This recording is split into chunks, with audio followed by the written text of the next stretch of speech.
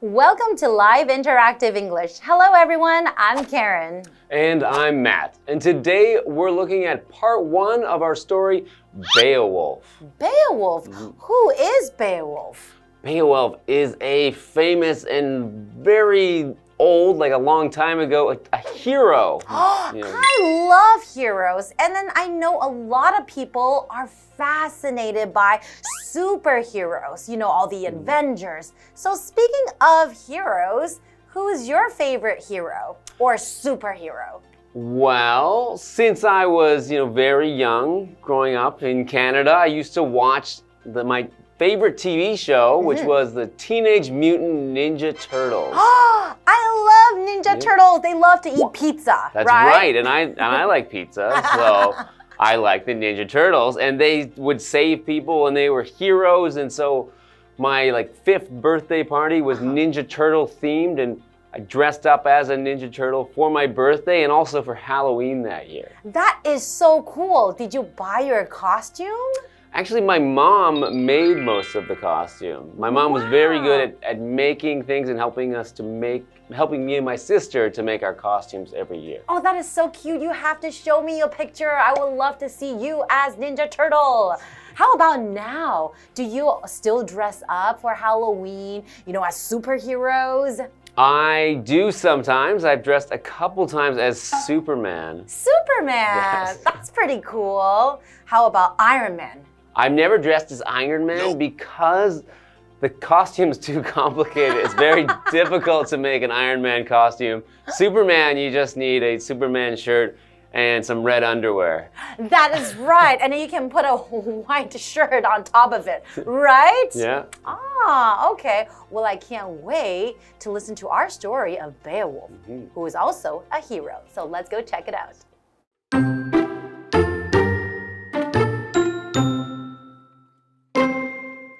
In an age of heroes, Beowulf, a Geatish prince, stood out for his bravery. When he was a young man, he fought for a Danish king named Hrothgar. Hrothgar had built his people a great hall where they ate, drank, and sang. However, a terrible monster living in a nearby swamp was angered by the noise. The monster, Grendel, started attacking the hall every night, killing many people.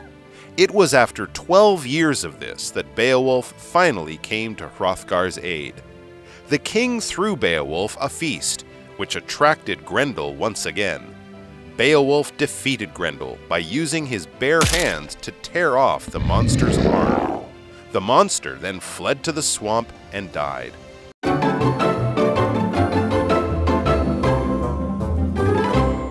So we're looking at part 1 of our story called Beowulf, who is a hero, right? But I know nothing about him. Well, we gotta get into today's story to learn some more about who is Beowulf. All right. So let's begin.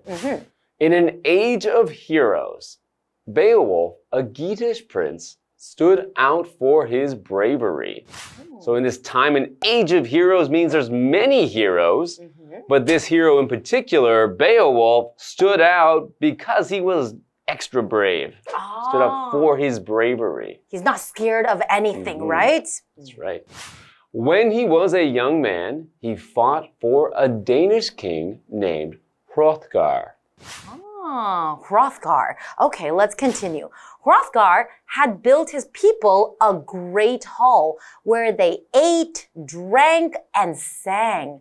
However, a terrible monster living in a nearby swamp was angered by the noise. Uh-oh. There's a terrible monster living in a nearby swamp.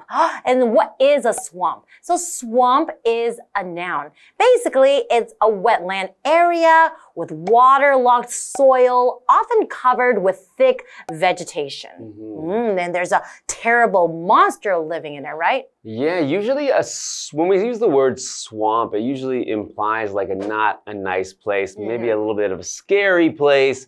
And that's why, this is where the monster lives, because it's not a nice place where people like to go. That's right. It's dirty and wet and dark. The monster Grendel started attacking the hall every night, killing many people. It was after 12 years of this that Beowulf finally came to Hrothgar's aid. Oh, so finally came to Hrothgar's aid, meaning came to help him, right? Came to help. After 12 years, he waited quite a while to help. That's true. That is a very long time. So 12 years of this monster attacking every night. That would be not a very nice way to live for those 12 years. Okay.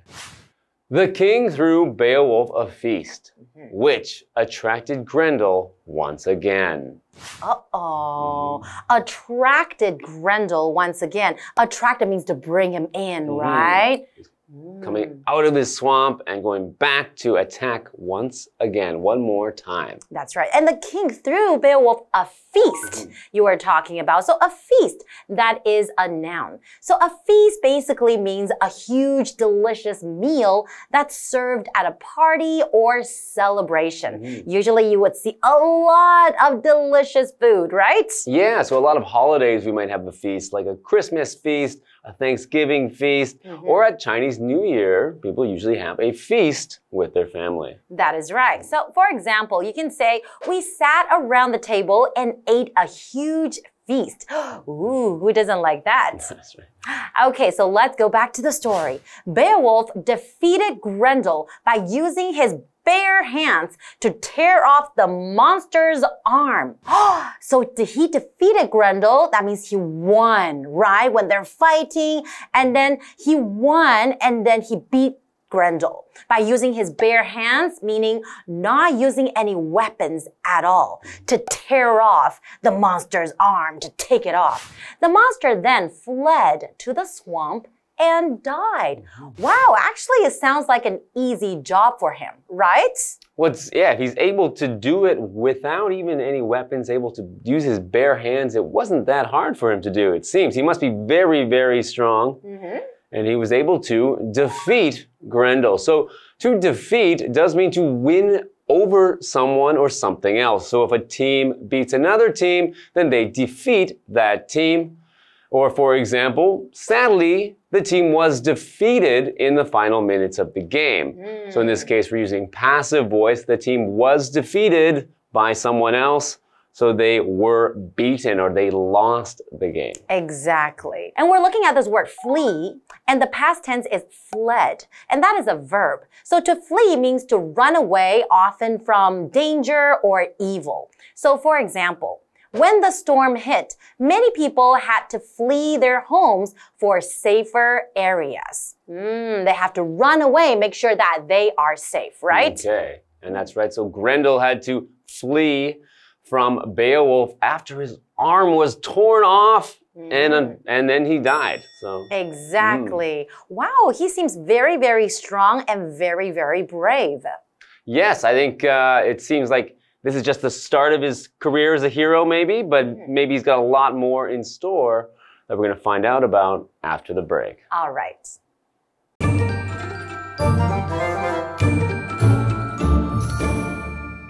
Hello， 大家好，我是 Hanny。这两天要读的是古英语文学中最古老而且很重要的史诗《Beowulf》贝武夫。那么故事一开始提到，在英雄辈出的时代，吉特王子贝武夫因为勇敢脱颖而出。那我们先补充一下 ，Geat 是指吉特人，这是古斯堪的纳维亚半岛上的一个部族。那么 Geatish 则是形容吉特人的。那这一位吉特王子贝武夫，他在年轻的时候曾经为一名叫赫罗斯加的丹麦国王而战。那这位丹麦国王为他的人民建造一座大殿，他们就在那边吃饭啊、喝酒啊、唱歌。可是呢，生活在附近沼泽中的怪物 Grendel 被这个噪音激怒了，于是呢，怪物就开始每晚都攻击这座大殿，杀死了很多人。那这样的情况过了12年后，贝武夫终于前来帮助丹麦国王了。那么国王就为贝武夫来设宴。那于是就再次引来了怪物，贝武夫赤手空拳扯下他的手臂，然后击败了怪物。这个怪物就逃到沼泽里面，然后就挂掉了。我们来看单字 feast。feast 它表示盛宴或是宴席。defeat 当动词，它表示击败或是战胜。那么它也可以当名词来表达战败、失败。再看到 flee 这个动词，它是指逃跑、逃离。它的动词三态是 flee, fled, fled。我们补充一下，这个 swamp 它表示沼泽。那么 Karen 老师在讲解这个字时有提到积水土壤，还有茂密的植物。老师用到 waterlogged， 在 water 后面加上 logged， 那这个形容词它是形容进水或是积水的。再看到 vegetation。vegetation， 那这个字呢是植物的总称，或者是指植被。好，那这边3个重点，我们进入文法时间。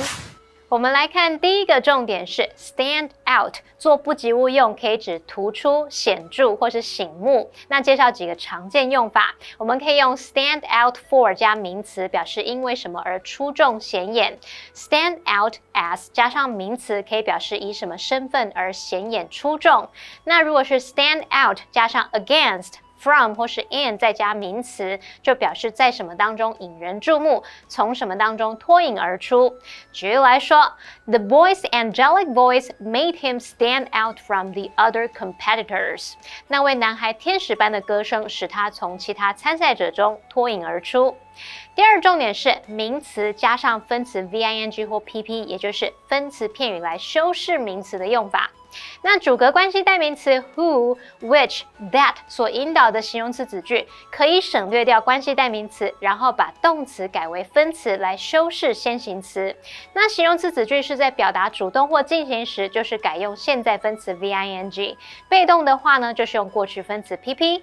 举例来说 ，The boy is holding a jar which is filled with marbles。男孩手里拿着一个装满弹珠的罐子，那其中的 which is filled with marbles 是形容词子句，我们删掉关系代名词 which 还有 be 动词 is， 然后保留过去分词 filled， 那就会变成 The boy is holding a jar filled with marbles。 我们这时候就看到 a jar 后面是接过去分词 filled。好，那么来看第3个重点是分列句的用法。分列句是用来强调直述句中的主词、受词、时间或地方副词或副词片语。那我们把强调的部分摆在 it is 和 that 之间，或是 it was 和 that 之间。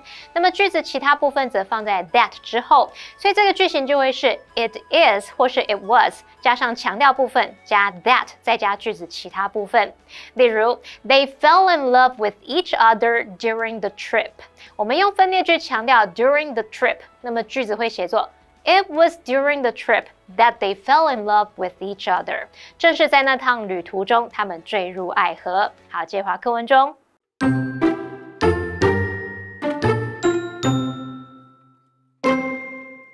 However, they were not safe yet, as Grendel's mother, another monster, came to the hall to avenge her son.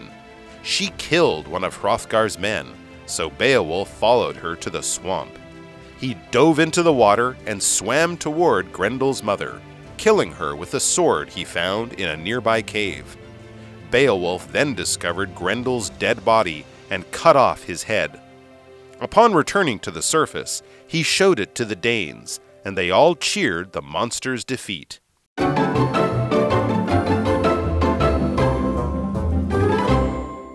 Welcome back, everyone. So before the break, we were looking at our story called Beowulf.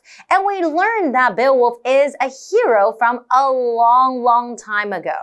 And he's very strong and he's very brave. He's not scared of monsters. And he was fighting for the Danish king, Hrothgar, right? And there was a monster named Grendel living in the swamp. But Beowulf was able to kill him with his bare hands, right? That's right. So Beowulf easily defeated this monster. And so maybe everything's fine now? I think so, but maybe not quite. Well, let's find out. All right. However, they were not safe yet. As Grendel's mother, another monster came to the hall to avenge her son.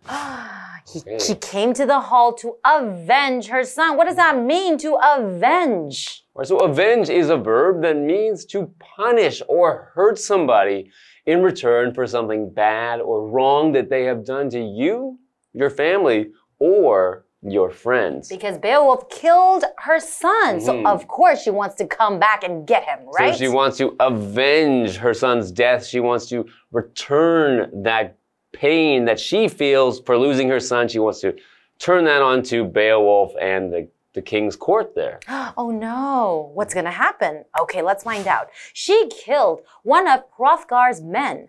So Beowulf followed her to the swamp. He dove into the water and swam toward Grendel's mother, killing her with a sword he found in a nearby cave. Oh, so this time he used a weapon. He used a sword to kill Grendel's mother. And it's a sword that he found in a nearby cave. So what's a cave? A cave, that is a noun. A cave is a natural hollow space under the ground that has an opening large enough for a person to enter. So for example, we explored a dark cave on our hike through the mountains. Okay. Ah, interesting. Right, and very lucky of him to find a sword in the cave. You would have thought he should have brought one with him, but he was lucky enough to find one in a cave on the way to kill the monster. Beowulf then discovered Grendel's dead body and cut off his head. He's already dead. I don't know. Yeah, Grendel's already dead. Why do you have to go and cut off his head? Maybe he's scared that Grendel will come back to life again and maybe come and hurt other people because he is a monster. Right, so there's some magic involved maybe, so you don't know what could possibly happen. Exactly. Upon returning to the surface, he showed it to the Danes. And they all cheered the monster's defeat. They all cheered the monster's defeat. That means they're all so happy. Woohoo! Good job, you did it! You saved all of us. So he's showing it to the Danes. The Danes are Danish people from Denmark. So he was serving a Danish king. So the Danes are the other people that are also serving the Danish king. And they cheered because I guess now they know that both monsters have been defeated. I guess maybe they didn't know Grendel was dead before. Yeah, that's true. Because he fled to the swamp. You're right, and died. They just knew that he didn't have an arm, but they didn't know for sure that he had died. But by presenting the monster's head and showing it to everyone, now they know for certain that Grendel is not coming back, that he is dead. And so they have won. That makes a lot of sense. Okay, so I guess that's the end of our story, right? He is a great hero, Beowulf, who saved everybody. The end. Well, I would hope so, but yes, we've got a whole nother part coming next time that we've got to get into. So there must be more to this story and more to Beowulf's future of being a hero. All right, I can't wait. And we'll see you guys next time.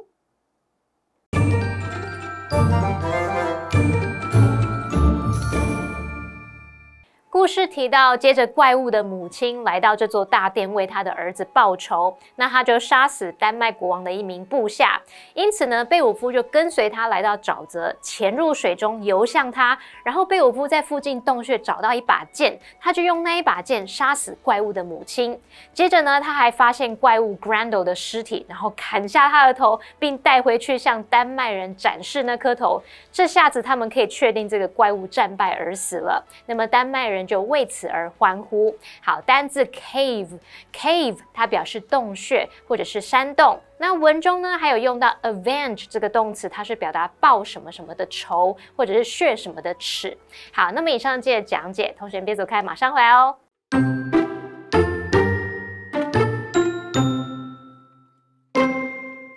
In an age of heroes, Beowulf, a Geatish prince, stood out for his bravery. When he was a young man, he fought for a Danish king named Hrothgar. Hrothgar had built his people a great hall where they ate, drank, and sang. However, a terrible monster living in a nearby swamp was angered by the noise. The monster, Grendel, started attacking the hall every night, killing many people. It was after 12 years of this that Beowulf finally came to Hrothgar's aid. The king threw Beowulf a feast, which attracted Grendel once again. Beowulf defeated Grendel by using his bare hands to tear off the monster's arm.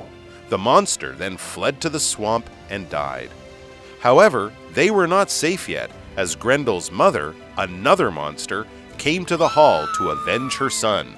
She killed one of Hrothgar's men, so Beowulf followed her to the swamp.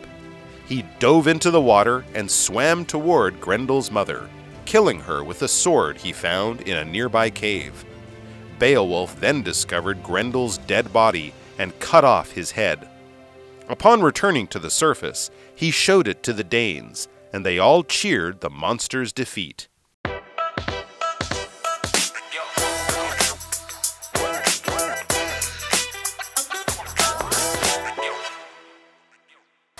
I love this DJ. So good. I know, the music is great. Hey, where's Ruth? She said she was going to be here, right?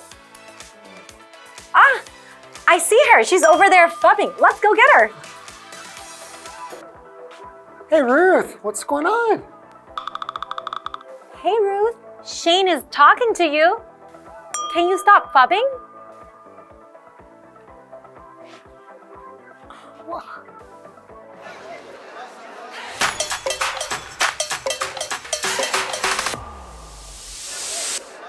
Today we're going to talk about the term phubbing.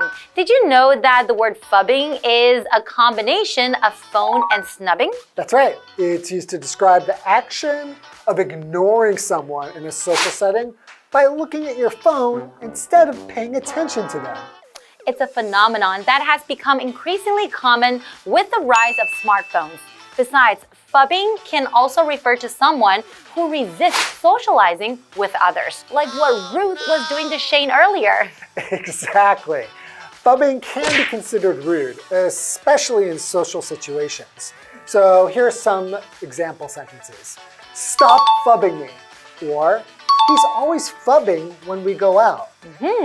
Also, there is a word called phubber. Phubber refers to someone who ignores the person that they are with and gives attention to their mobile phone instead. For example, you can say, my wife is a phubber and a phone addict. That's right. So remember not to phub next time you're with friends. It's not polite. Okay, that's all for today's lesson. And we'll see you guys next time. Bye-bye. Bye.